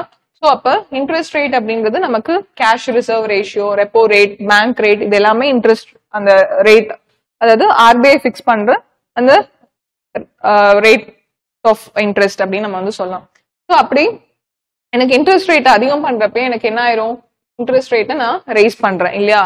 அப்படி நடக்கிறப்ப எனக்கு என்ன ஆகும்? மணி சப்ளை வந்து எனக்கு குறையுதா? மணி சப்ளை குறையறதுனாலே நான் என்ன பண்ணுவேன்? என்னோட எக்ஸ்பெண்டிச்சரும் குறையும். எக்ஸ்பெண்டிச்சர் குறையறதுனாலே எனக்கு என்ன ஆகும்? எக்கனாமி கூல் டவுன் ஆகி இன்ஃபிளேஷன் நமக்கு என்ன ஆயிரும்? குறைஞ்சிரும். ஓகேங்களா? இதே வந்து ஈஸி மணின்றது சீப் மணி பாலிசி தான் நம்ம சொல்றோம். இங்க வந்து என்ன பண்ணணும்னா இன்ட்ரெஸ்ட் ரேட்டை வந்து நான் என்ன பண்றேன்? குறைக்கிறேன். அதனால எனக்கு என்ன ஆகும்? மணி சப்ளை இன்க்ரீஸ் ஆகும். அதனால என்ன ஆகும்? எனக்கு இன்வெஸ்ட்மெண்ட்ஸ் வந்து அதிகமாகும். எக்கனாமி வந்து திருப்பியும் நமக்கு மேல போகும். ஓகேங்களா? ஸோ இதுதான் வந்து dear money and cheap money policy. So இதை நான் எப்படி வந்து நம்ம பார்த்தோம் இல்லையா அந்த எக்கனாமிக் சைக்கிள், இதுல நான் எப்படி கொண்டு வந்து ஃபிட் பண்றேன் அப்படின்றதுதான். ஸோ பூம்ல நான் என்ன சொல்லியிருந்தேன் அப்படின்னா ப்ரீவியஸ் ஸ்லைட் அந்த எக்கனாமிக் சைக்கிள் பாக்குறப்ப நமக்கு என்ன ஆகும்? மணி சப்ளை ரொம்ப அதிகமா இருக்கும். அதனால இங்க என்ன நடந்திருக்கும்? எனக்கு இன்ஃபிளேஷன் நடந்திருக்கும். ஓகேங்களா? ரெசெஷன் டைம்ல எனக்கு மணி சப்ளை குறைஞ்சிருக்கும். அதனால ஒரு பொருளோட விலை என்ன இருக்கும்? குறைஞ்சிருக்கும். ஓகேங்களா? டிஃப்ளேஷன். ஓகேவா? ஸோ எனக்கு இன்ஃபிளேஷன் ஒரு பொருளோட விலை ரொம்ப அதிகமா இருக்கிறப்ப இங்க நான் கொண்டு போய் என்ன பாலிசி நான் அப்ளை பண்ணணும் அப்படின்னு நம்ம திங்க் பண்ணி தான் சொல்லணும். ஓகேங்களா? ஸோ இதுதான் வந்து இந்த கான்செப்சுவல் அண்டர்ஸ்டாண்டிங்.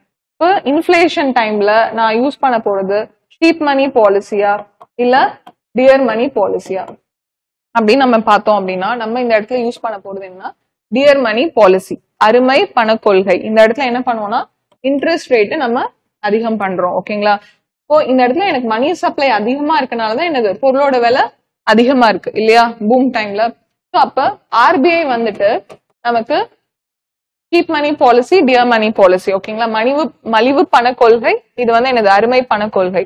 ஸோ டியர் மணி பாலிசியில என்ன பண்ணுவோம்னா இன்ட்ரெஸ்ட் ரேட்டை நம்ம என்ன பண்றோம், இன்க்ரீஸ் பண்றோம். அதனால எனக்கு என்ன ஆகுது அப்படின்னா மணி சப்ளை குறையுது. இப்ப எனக்கு இங்க மணி சப்ளை அதிகமா இருக்குன்னா அதை என்ன பண்ணணும், கம்மி பண்ணணும். அதனால நான் என்ன பண்றேன், இன்ட்ரெஸ்ட் ரேட்டை அதிகம் பண்றேன். ஸோ அதுக்கு யூஸ் பண்றதுதான் என்னது, டியர் மணி பாலிசி அப்படின்னு நம்ம வந்து சொல்றோம். ஓகேங்களா, இதே எனக்கு ரெசெஷன் டைம்ல எனக்கு எப்படி இருக்கு, மணி சப்ளை எனக்கு கம்மியா இருக்கு. அந்த இடத்துல எனக்கு என்னன்னா இன்ஃபிளேஷன் குறைஞ்சிருக்கு, அதாவது என்னன்னா டீஃபிளேஷன் நடந்திருக்கு, இன்ஃபிளேஷன் குறைஞ்சிருக்குன்னு சொல்லலாம். இப்போ இந்த இடத்துல நான் வந்து ஆர்பிஐ சீப் மணி பாலிசியா இல்ல டியர் மணி பாலிசியான்னு பார்த்தோம் அப்படின்னா டியர் மணி பாலிசி. இங்க என்ன பண்ணுவோம்னா சீப் மணி பாலிசி அப்ளை பண்ணுவாங்க. பெரேஸ் அதாவது என்னன்னா இன்ட்ரெஸ்ட் ரேட்டை வந்து கம்மி பண்றது. இன்ட்ரெஸ்ட் ரேட் கம்மி பண்ணாலே எனக்கு என்ன ஆயிரும், மணி சப்ளை வந்து அதிகமாகும். ஓகேங்களா, ஸோ அப்ப மணி சப்ளை குறைவா இருக்க காலத்துல நான் வந்து சீப் மணி பாலிசியை இம்ப்ளிமெண்ட் பண்ணி நான் வந்து மணி சப்ளைய இன்க்ரீஸ் பண்றேன். ஓகேங்களா, மணி சப்ளை அதிகமா இருக்க காலத்துல டியர் மணி பாலிசியை இம்ப்ளிமெண்ட் பண்ணி மணி சப்ளைய கம்மி பண்றது. இதுதான் வந்து ஆர்பிஐயோட வேலை. ஓகேங்களா, இத தப்பா அவங்க ஃபாலோ பண்ணிட்டாங்க அப்படின்னா தான் எக்கானமியே என்ன ஆகும், கொலாப்ஸ் ஆயிடும். ஓகேங்களா, இதுக்கு ஒரு பெஸ்ட் எக்ஸாம்பிள் தான் 1930ல நமக்கு யூஎஸ்ல எல்லாம் வந்து கிரேட் டிப்ரெஷன் அப்படின்னு நம்ம வந்து சொல்லலாம். ஓகேங்களா, பொருளாதார மந்த நிலையை வந்து சந்திச்சாங்க. ஓகேங்களா, சோ அப்ப அங்க எக்கனாமிஸ்ட் ஃப்ரைட்மேன் அப்படின்றவர் அவரோட புக்லயே வந்து எழுதியிருக்காரு என்ன அப்படின்னா, அமெரிக்காவோட மத்திய வங்கியான ஃபெடரல் பேங்க், நம்ம எப்படி இந்தியாவோட சென்ட்ரல் பேங்க் வந்து ரிசர்வ் பேங்க் ஆஃப் இந்தியா நம்ம சொல்றோம் இல்லையா, அந்த மாதிரி யூஎஸ்ல இருக்கிற சென்ட்ரல் பேங்க் மத்திய வங்கியை அவங்க வந்து ஃபெடரல் பேங்க் அப்படின்னு சொல்லுவாங்க.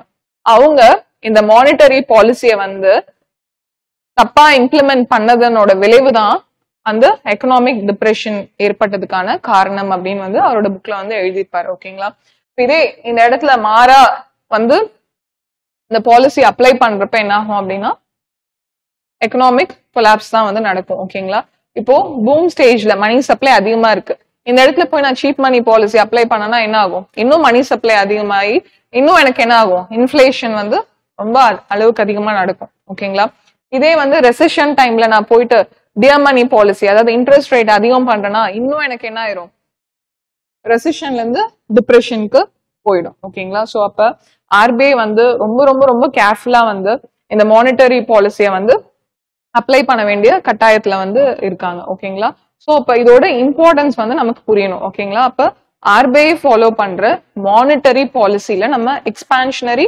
கான்ட்ராக்ஷனரின்னு சொல்றோம். எக்ஸ்பான்ஷனரி அப்படின்றத வந்து நம்ம சீப் மணி பாலிசி அப்படின்னு சொல்றோம். ஓகேங்களா, மலிவு பண கொள்கை. கான்ட்ராக்ஷனரி வந்து டியர் மணி பாலிசி அதாவது அருமை பண கொள்கை அப்படின்னு சொல்றோம். ஓகேங்களா, இந்த ரெண்டுலயும் என்ன வித்தியாசம் அப்படின்னா இன்ட்ரெஸ்ட் ரேட்டை ஆர்பிஐ இன்ட்ரெஸ்ட் ரேட்டை என்ன பண்றாங்க, குறைக்கிறாங்களா அதிகரிக்கிறாங்களா அப்படின்றதுதான் வந்து விஷயமே. ஓகேங்களா, ஸோ சீப் மணி பாலிசி பொறுத்த வரைக்கும் நமக்கு என்னன்னா இன்ட்ரெஸ்ட் ரேட்டை நம்ம கம்மி பண்றோம். ஓகேங்களா, டியர் மணி பாலிசியில நம்ம என்னன்னா இன்ட்ரெஸ்ட் ரேட்டை இன்க்ரீஸ் பண்றோம். இப்படி பண்றதுனால என்னால எப்படி மணி சப்ளைய எஃபெக்ட் பண்ண முடியுது. ஸோ இன்ட்ரெஸ்ட் ரேட்டை கம்மி பண்றப்ப மணி சப்ளை எனக்கு என்ன ஆகும், அதிகரிக்கும். இன்ட்ரெஸ்ட் ரேட்டை நான் அதிகம் பண்றப்ப மணி சப்ளை நமக்கு குறையும். ஓகேங்களா, இதை நம்ம கொண்டு போய் எக்கானமி இப்ப என்ன ஸ்டேட்ல இருக்கு அப்படின்னு பார்த்துட்டு இந்த பாலிசிஸை வந்து நம்ம அதுக்கேற்ற மாதிரி நம்ம அப்ளை பண்ணி எக்கானமி வந்து நம்ம ஸ்டெபிளைஸ்டா வந்து நம்ம வச்சிருக்கணும். ஓகேங்களா, ஸோ ஆர்பிஐ எதுக்காக இதை பண்றோம் அப்படின்னா எக்கானமில இருக்கிற இன்ஃபிளேஷனை ஒன்று கண்ட்ரோல் பண்ணும். ஸோ இன்ஃபிளேஷன் எதனால நமக்கு நடக்குது அப்படின்னா மணி சப்ளைனாலதான். அப்ப அந்த ஃபர்ஸ்ட் மணி சப்ளை தான் நம்ம வந்து டார்கெட் பண்றோம் இந்த இடத்துல. ஓகேங்களா, ஸோ இதன் மூலியமா ஆர்பிஐ என்னென்ன டூல்ஸை யூஸ் பண்ணி அவங்க வந்து மணி சப்ளை கண்ட்ரோல் பண்றாங்க அப்படின்னா நம்ம முன்னாடியே பார்த்த அந்த கிரெடிட் கண்ட்ரோல்ஸ் நம்ம பார்த்தோம் இல்லையா, அந்த விஷயங்கள் தான். So repo rate, reverse repo rate, bank rate. ஓகேங்களா, ஸோ இதெல்லாம் வந்து டூல்ஸ். அது இல்லாம எஸ்எல்ஆர் ஸ்டாட்யூட்டரி லிக்விடிட்டி ரேஷியோ, அதுக்கப்புறம் சிஆர்ஆர் அப்படின்றது கேஷ் ரிசர்வ் ரேஷியோ. நெக்ஸ்ட் வந்து ஓப்பன் மார்க்கெட் ஆபரேஷன். இது எல்லாமே நம்ம வந்து எதுல பார்த்தோம் அப்படின்னா கிரெடிட் கண்ட்ரோல் மெத்தட்ஸ்ல நம்ம வந்து பார்த்த விஷயங்கள் தான். ஸோ இது ஒவ்வொன்றும் இதெல்லாம் வந்து ஆர்பிஐ யூஸ் பண்ணக்கூடிய டூல்ஸ். ஓகேங்களா, ஸோ வந்து டைரக்டா நான் வந்து இன்ட்ரெஸ்ட் ரேட்டை நம்ம அங்க பார்த்தோம் இல்லையா இன்ட்ரெஸ்ட் ரேட் இன்க்ரீஸ் பண்றதுனால எனக்கு மணி சப்ளை என்ன ஆகுதுன்னு நம்ம ஒரு டேபிள் பார்த்தோம் இல்லையா லாஸ்ட் வீடியோல.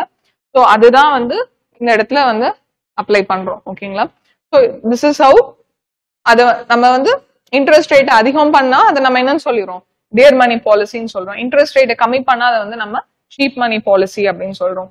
ஸோ என்ன டூல்ஸ் எல்லாம் நம்ம யூஸ் பண்றோம் அப்படின்றது தான் இதெல்லாம். Repo rate, reverse repo rate, CLR, SLR, open market operation, bank rate இதெல்லாம் நம்ம வந்து யூஸ் பண்றோம். ஓகேங்களா? இன்ஃபிளேஷனை கண்ட்ரோல் பண்ற மெஷர்ஸ்ல தான் நம்ம மானிட்டரி மெஷர்ஸ்ல நம்ம இது பாக்குறோம். பிசிக்கல் மெஷர்ஸ் ஃபோர்கமிங் வீடியோல நம்ம வந்து டீல் பண்ணலாம். அதர் மெஷர்ஸ் என்ன அப்படின்னு சொல்லி பார்த்தோம் அப்படின்னா நமக்கு வந்து other measures short term and long டேர்மா பிரிக்கலாம். குறுகிய காலத்துல நம்ம என்ன நடவடிக்கை எடுக்க முடியும் இன்ஃபிளேஷன் கண்ட்ரோல் பண்ண, இதே நீண்ட காலமா நம்ம வந்து என்ன ஒரு முயற்சி எடுக்க முடியும் அப்படின்னு சொல்லி பார்த்தோம் அப்படின்னா ஷார்ட் டேர்ம்ல வந்து பாத்தீங்கன்னா பப்ளிக் டிஸ்ட்ரிபியூஷன் அப்படின்னு சொல்லலாம். அதாவது பொது விநியோகம். ஓகேங்களா? இப்போ எந்த ஒரு ப்ராடக்டோட காஸ்ட் வந்து ரொம்ப இன்க்ரீஸ் ஆகுதோ அதை வந்து நமக்கு பொது விநியோகமா, ஓகேங்களா, ரேஷன்ஸ்ல வந்து நம்ம எல்லாருக்கும் அவைலபிளா கிடைக்கிற மாதிரி வந்து சீப் ரேட்ல நம்ம வந்து மார்க்கெட்டை விட அங்க கம்மி பண்ணி என்ன பண்ணலாம் அப்படின்னா மக்களுக்கு கொடுக்கலாம். ஓகேங்களா? இப்ப நிறைய இடங்கள்ல ஏன் அப்படின்னா இப்ப ரீசன்ட் டைம்ல நம்ம வந்து எல்லாருமே அதை வந்து கேள்விப்பட்ட விஷயம் அப்படின்னால நான் ரிப்பீட்டடா அதே எக்ஸாம்பிள்ஸ் வந்து உங்களுக்கு கோட் பண்றேன். இப்போ டொமேட்டோட பிரைஸ் வந்து ரொம்ப இன்க்ரீஸ் ஆனப்ப என்ன பண்ணாங்கன்னா சில இடங்கள்ல ரேஷன்ஸ்லயும் என்ன பண்ணாங்கன்னா தக்காளி வந்து கிடைக்கிறதுக்கான வழிமுறைகள் செஞ்சாங்க.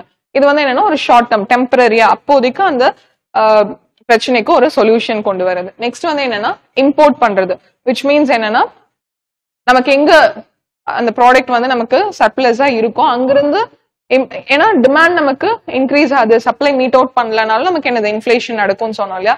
ஸோ இம்போர்ட் பண்ணி நம்ம என்ன பண்ணலாம் அப்படின்னா அந்த ப்ரைஸை வந்து கம்மி பண்ணலாம். ஓகேங்களா? இதெல்லாம் வந்து ஷார்ட் டேர்ம் மெஷர்ஸ். இதே லாங் டேர்ம் நீண்ட கால தீர்வா நம்ம என்ன பண்ணலாம் அப்படின்னு சொல்லி பார்த்தோம்னா ப்ரொடக்ஷனே நம்ம என்ன பண்றது இன்க்ரீஸ் பண்றதுக்கு ஒரு ப்ராப்பர் வே வந்து நம்ம கிரியேட் பண்றது. நெக்ஸ்ட் வந்து பார்த்தோம் அப்படின்னா இந்த ப்ரொடக்ஷன் இன்க்ரீஸ் பண்றதுக்கு நம்ம என்ன பண்ணணும், நிறைய இன்வெஸ்ட்மெண்ட்ஸ் பண்ணணும் இல்லையா. ஸோ அதுக்கு அந்த கேபிட்டலை இன்க்ரீஸ் பண்றதுக்கு என்ன முயற்சிகள் பண்ண முடியும் அப்படின்னு பாக்குறதுலாம் வந்து நமக்கு லாங் டேர்ம் மெஷர்ஸ்ல நம்ம வந்து சொல்லலாம். இல்ல லெஃப்ட் அவுட் பார்ட் வந்து இந்த பிசிக்கல் மெஷர்ஸ், இதை வந்து ஃபோர்கமிங் வீடியோல நம்ம வந்து பார்க்கலாம். ஓகேங்களா? ஸோ அப்ப நம்ம சிலபஸ்ல கொடுத்துருக்க மானிட்டரி அண்ட் பிசிக்கல் பாலிசி அப்படின்னு நம்ம எடுத்துட்டோம் அப்படின்னா இதை நம்ம எங்க அப்ளை பண்றோம் அப்படின்றதுக்கு தான் நம்ம வந்து அந்த எக்கனாமிக் சைக்கிள் நம்ம வந்து பார்த்தோம். ஸோ அந்த 4 ஸ்டேஜஸ்ல நமக்கு பூம்ல வந்து நமக்கு இன்ஃபிளேஷன், மணி சப்ளை அதிகமா இருக்கனால நமக்கு இன்ஃபிளேஷன் நடக்கும். ரெசெஷன் டைம்ல மணி சப்ளை குறையறதுனால நமக்கு இன்ஃபிளேஷன் குறையுது. ஓகேங்களா? ஸோ இந்த இன்ஃபிளேஷன் டீஃபிளேஷன் ரெண்டுமே எக்கானமில ரொம்ப ஒரு ஈவிலான ஒரு விஷயம். ஓகேங்களா? அதுலயும் இன்ஃபிளேஷன் ரொம்ப பெருவாரியான மக்களை வந்து அஃபெக்ட் பண்றதுனால நமக்கு அது ரொம்ப கான்சென்ட்ரேஷன் வந்து கொடுக்குறோம். ஓகேங்களா? ஸோ அப்ப அந்த இன்ஃபிளேஷனா என்ன, அதோட டைப்ஸ், அது எதெல்லாம் வந்து இன்ஃபிளேஷனை வந்து காஸ் பண்ணுது, அதை எப்படி கண்ட்ரோல் பண்ண முடியும் அப்படின்றதுலதான் நமக்கு வந்து இந்த மானிட்டரி பிசிக்கல் பாலிசி வந்து வருது. ஸோ அப்படியே அந்த monetary பாலிசில RBI கையாளுற expansionary and contractionary. ஓகேங்களா? ஸோ சீப் மணி பாலிசி, டியர் மணி பாலிசி, இன்ட்ரெஸ்ட் ரேட்டை குறைக்கிறது, இன்ட்ரெஸ்ட் ரேட்டை அதிகம் பண்றது மூலியமா நம்ம எப்படி மணி சப்ளை நம்ம கண்ட்ரோல் பண்றோம், அதன் மூலியமா எப்படி இன்ஃபிளேஷனை கண்ட்ரோல் பண்றோம் அப்படின்றத நம்ம வந்து பார்த்திருக்கோம். ஓகேங்களா? ஸோ நெக்ஸ்ட் வந்து பார்த்தோம் அப்படின்னா மானிட்டரி பாலிசியோட அப்ஜெக்டிவ்ஸ் என்ன, அதோட நோக்கம் அப்படின்னு சொல்லி பார்த்தோம்னா மணி சப்ளை குறைச்சு இன்ஃபிளேஷனை குறைக்கிறது மட்டுமா அப்படின்னு சொல்லி பார்த்தோம்னா இல்ல, அதை தவிர்த்து நமக்கு நிறைய அப்ஜெக்டிவ்ஸ் இருக்கு. ஃபர்ஸ்ட் வந்து என்னன்னா நியூட்ராலிட்டி ஆஃப் மணி அப்படின்னு நம்ம வந்து சொல்லலாம், பணத்தின் நடுநிலை தன்மை. ஸோ நியூட்ராலிட்டி ஆஃப் மணி அப்படின்றது நம்ம என்ன சொல்லலாம் அப்படின்னா ஒரு மணி வேல்யூ வந்து நான் என்ன சொன்னா இன்ஃபிளேஷன் டைம்ல மணி வேல்யூ குறையும், டிஃபிளேஷன் டைம்ல மணி வேல்யூ இன்க்ரீஸ் ஆகும். இப்ப மணி வேல்யூ இப்படி பிளக்சுவேட் ஆயிட்டே இருக்கிறது நல்லதா அப்படின்னா இல்ல. ஸோ அப்ப அந்த பணத்துக்கு நம்ம என்ன பண்ணணும் அப்படின்னா அதோட நடுநிலை தன்மையை வந்து நம்ம வந்து நிலைப்படுத்தணும். ஓகேங்களா? ஸோ நியூட்ராலிட்டி ஆஃப் மணி, அதுக்காக நம்ம என்ன யூஸ் பண்றோம்னா மானிட்டரி பாலிசி யூஸ் பண்றோம். நெக்ஸ்ட் வந்து எக்ஸ்சேஞ்ச் ரேட்டை வந்து ஸ்டெபிலைஸ் பண்றது. ஓகேங்களா? ஸோ இப்படி மணி வேல்யூ இன்க்ரீஸ் ஆகி டிக்ரீஸ் ஆகிறதுனால நமக்கு அது ஃபர்தரா எதையும் அஃபெக்ட் பண்ணும் அப்படின்னா எக்ஸ்சேஞ்ச் ரேட். ஓகேங்களா? $1 நிகரான இந்திய மதிப்பின் ரூபாய் தான் நம்ம எக்ஸ்சேஞ்ச் ரேட் அப்படின்னு சொல்றோம். ஓகேங்களா? ஸோ அதையும் நம்ம வந்து ஸ்டெபிலைஸ் பண்றதுக்கு யூஸ் பண்றோம். நெக்ஸ்ட் வந்து பாத்தீங்கன்னா பிரைஸ் ஸ்டெபிலிட்டி. ஓகேங்களா? ஒரு பொருளோட விலையை நிலைப்படுத்துறதுக்காக நம்ம மானிட்டரி பாலிசி யூஸ் பண்றோம். அதுக்கப்புறம் வந்து எம்ப்ளாய்மெண்ட். ஓகேங்களா? ஸோ வந்து நம்ம பார்த்தோம் இல்லையா பூம் டைம்ல ஃபுல் எம்ப்ளாய்மெண்ட் இருக்கு, இதே ரெசெஷன் டைம்ல நமக்கு எம்ப்ளாய்மெண்ட் வந்து கம்மியாகுது. ஸோ அதையும் நம்ம வந்து ஃபுல் எம்ப்ளாய்மெண்ட் அச்சீவ் பண்ணணும் அப்படின்றதா, முழு வேலை வாய்ப்பு கிடைக்கணும். அதுக்கப்புறம் வந்து எக்கானமி வந்து நமக்கு க்ரோ ஆகணும் அப்படின்றதுக்காக நம்ம என்ன பண்றோம், மானிட்டரி பாலிசி யூஸ் பண்றோம். ஓகேங்களா, பொருளாதார வளர்ச்சி. நெக்ஸ்ட் வந்து equilibrium and balance of payment அப்படின்னு நம்ம வந்து சொல்றோம். ஓகேங்களா, ஸோ வந்து செலுத்து சமநிலையில் சமநிலையை அடைதல் அப்படின்னு சொல்லிட்டு. ஸோ அப்ப பேலன்ஸ் ஆஃப் பேமெண்ட் அப்படின்றது நம்ம என்ன சொல்லலாம் அப்படின்னா பிஓபி அப்படின்னு சொல்றோம் இல்லையா, செலுத்து நிலையில் சமநிலை, பேலன்ஸ் ஆஃப் பேமெண்ட் அப்படின்னு நம்ம சொல்றோம். ஸோ ஒரு கண்ட்ரி, ஒரு எக்கானமின்னு நம்ம எடுத்துட்டோம்னா நமக்கு ரெண்டு விஷயம் நடக்கும். எக்ஸ்போர்ட் நடக்கும், இன்னொன்று வந்து பாத்தீங்கன்னா இம்போர்ட் நடக்கும். ஓகேங்களா, ஸோ எக்ஸ்போர்ட் அப்படின்றது நம்ம வந்து ஏற்றுமதி பண்றது, இம்போர்ட் அப்படின்றது நம்ம இறக்குமதி பண்றது. ஓகேங்களா, ஸோ எக்ஸ்போர்ட் பண்ற விஷயங்களுக்கு நமக்கு என்ன வரும் அப்படின்னா கண்ட்ரியை விட்டு நமக்கு என்ன பண்ணுது, ப்ராடக்ட் வெளியே போகுது, ஆனா நமக்கு காசு உள்ள வரும். ஓகேங்களா, அதுக்கான இன்கம் நமக்கு வரும். இதே இம்போர்ட் அப்படின்றது என்னன்னா நமக்கு ப்ராடக்டை நம்ம வந்து கண்ட்ரிக்குள்ள கொண்டு வரோம், காசு மணி என்ன பண்ணுது அப்படின்னா கண்ட்ரி விட்டு வெளியே போகுது. ஓகேங்களா, அப்ப நம்ம ஒரு கண்ட்ரின்னு எடுத்துட்டோம்னா எவ்வளோ எக்ஸ்போர்ட் பண்றோம், எவ்வளோ இம்போர்ட் பண்றோம். ஓகேங்களா, ஸோ எக்ஸ்போர்ட் பண்றதுக்கெல்லாம் நமக்கு என்ன வரும், இன்கம் வரும். நம்ம இம்போர்ட் பண்றதுக்கெல்லாம் நம்ம என்ன பண்ணுவோம்னா எக்ஸ்பெண்டிச்சர், செலவு பண்ணுவோம். இந்த செலவு பண்ணது போக எனக்கு இன்கம் எவ்வளோ இருக்கு அப்படின்றதா என்னன்னா பேலன்ஸ் ஆஃப் பேமெண்ட் அப்படின்னு நம்ம வந்து சொல்லுவோம். அப்ப எப்பயுமே எதுதான் ஜாஸ்தி இருக்கணும், எனக்கு எக்ஸ்போர்ட் தான் ஜாஸ்தி இருக்கணும். அப்பதான் எனக்கு என்னன்னா நான் இம்போர்ட் பண்ணது போக, இம்போர்ட் பண்ணதுக்கு நான் என்ன பண்ணுவேன், பே பண்ணுவேன் இல்லையா, செலவு பண்ணுவேன். அப்போ எக்ஸ்போர்ட் எனக்கு அதிகமா இருந்தாதான் நான் இம்போர்ட் பண்றதுக்கு செலவு பண்ணது போக மிச்சம் என் கையில என்ன இருக்கும், காசு இருக்கும். அதுதான் வந்து பேலன்ஸ் ஆஃப் பேமெண்ட் அப்படின்னு நம்ம வந்து சொல்லுவோம். ஓகேங்களா, ஸோ இந்த பேலன்ஸ் ஆஃப் பேமெண்ட்டையும் நிலைநிறுத்துறதுக்காக நம்ம எதை யூஸ் பண்றோம் அப்படின்னா மானிட்டரி பாலிசி வந்து யூஸ் பண்றோம். So with this monetary policy of RBI வந்து நம்ம கம்ப்ளீட் பண்றோம். நெக்ஸ்ட் வந்து நம்ம என்ன பார்க்கணும் அப்படின்னா பிஸ்கல் பாலிசி. அது வந்து யார் இம்ப்ளிமெண்ட் பண்றாங்க அப்படின்னா central government, that is union finance ministry. ஓகேங்களா, அவங்க எப்படி வந்து இம்ப்ளிமெண்ட் பண்றாங்க, அவங்க என்னென்ன டூல்ஸ் எல்லாம் யூஸ் பண்றாங்க அப்படின்றது நெக்ஸ்ட் 4 கம்மிங் ஸ்லைட்ல வந்து பார்க்கலாம். வித் திஸ் நம்ம ஆர்பிஐயோட எவல்யூஷன், அவங்களோட ஆர்கனைசேஷன் ஸ்ட்ரக்சர், அவங்க யூஸ் பண்ற credit control methods and monetary policy of RBI. ஓகேங்களா, அது நம்ம எக்கனாமிக் சைக்கிள்ல நம்ம எப்படி அப்ளை பண்றோம் அப்படின்றதெல்லாம் நம்ம பார்த்துருக்கோம். தேங்க்யூ.